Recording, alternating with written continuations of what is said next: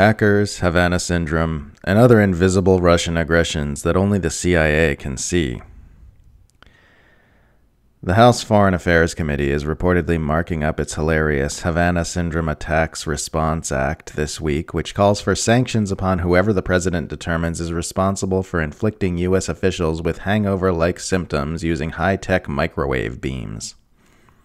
The condition has not been proven to actually exist in any tangible way, and has been commonly attributed to psychogenic illness, Cuban crickets, and actual hangovers. At the same time, virulent Russiagator Julia Ioffe has published an anonymously sourced article proclaiming that the Kremlin is responsible for this mysterious alleged ailment.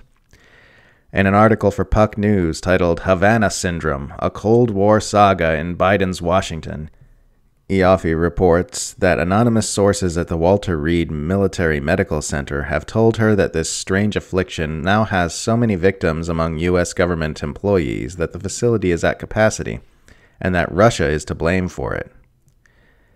Ioffe writes, quote, "The intelligence community is increasingly convinced that the Russian government is behind these attacks.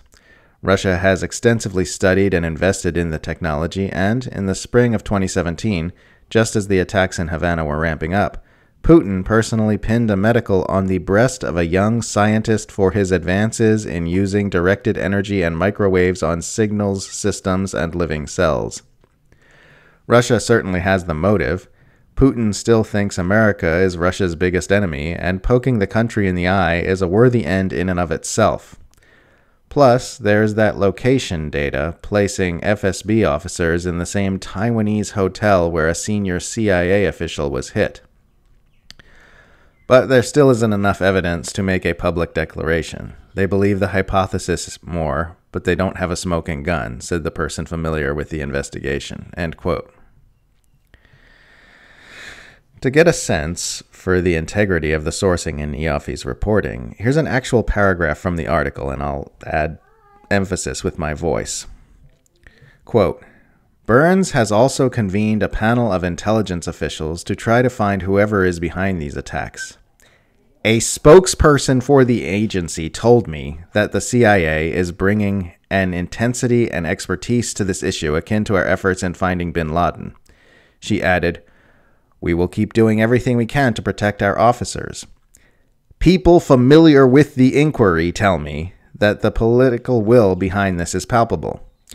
As one source told me, whereas before you might have said that folks working on the issue spent half their time trying to convince people that something happened, that kind of distraction has dissipated to a large degree." End quote. This is the kind of sourcing that would make a UK gossip rag blush. Here's another delightful bit. Quote, "I think we're beyond the point of anyone being able to question whether it's a real thing," a senior administration official told me. End quote. Well, if an anonymous government official tells Julia Ioffe that Havana syndrome is real, then hot damn, that's good enough for me. Apart from anonymous individuals, Ioffe also cites a, quote, "retired CIA officer named Mark Polymeropoulos, who attests that he himself came down with a case of Havana syndrome that was so bad it forced him to, quote, retire." Ioffe writes, quote, "As we talked, I couldn't square two things. Mark's retirement and his age. He had just turned 50, and, by his own account, he had been on the up and up at the CIA. Why had he left so soon? I asked him. But Mark's answer surprised me. Havana syndrome, he told me, off the record, that he had been hit while visiting Moscow, and that the attack had undermined his health so badly that he physically couldn't work anymore. A promising career in an organization he loved and had come of age in was over." End quote. Oh, wow, the retired CIA spook had to retire because he was afflicted with a condition which just so happens to advance CIA Cold War hysteria about a CIA-targeted nation, and now he's spending his, quote, retirement telling Cold War propagandists all about it. Havana syndrome is a mysterious illness whose symptoms include vertigo, nausea, and billions of dollars in new Cold War military spending. It's just so interesting how Russia keeps attacking America in unverifiable and invisible ways that only the US intelligence community can see. First, it was plot hole-riddled claims that Russian hackers attacked American democracy in 2016, and now it's invisible microwave beams from secret Kremlin ray guns. Someday soon we may turn on the news to see footage of an empty Capitol building, while a reporter solemnly tells us that it has just been stormed by GRU agents injected with invisibility serum. I'm old enough to remember when the US war machine needed actual physical events to justify the advancements of its military agendas, like planes crashing into buildings. Nowadays, those agendas are justified by invisible, unverifiable allegations for which the evidence is always classified.